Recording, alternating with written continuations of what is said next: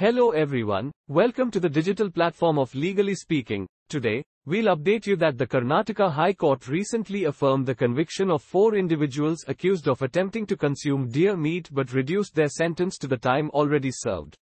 Justice V. Srishananda addressed the dispute regarding the meat's identity, emphasizing that if it was sheep meat, there would be no need to bake it in an isolated location over campfire.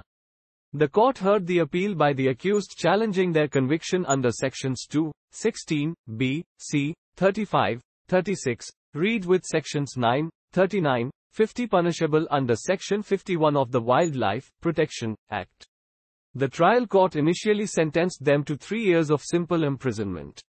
According to the charge sheet, forest officials received information from sources about individuals killing an animal and planning to consume it in a secluded area.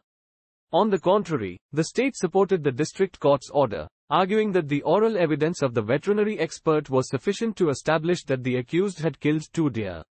The government pleader also highlighted that the raiding party's leader had no personal animosity against the accused to falsely implicate them.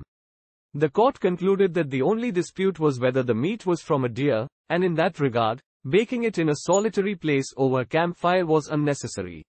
As a result, the court upheld the conviction, but due to the age of the accused in their 60s and 70s, their sentence was reduced to the time already served, along with a fine of 25,000 rupees each. So this is all for today. For more legal updates, please like, share, and subscribe for staying tuned to our channel.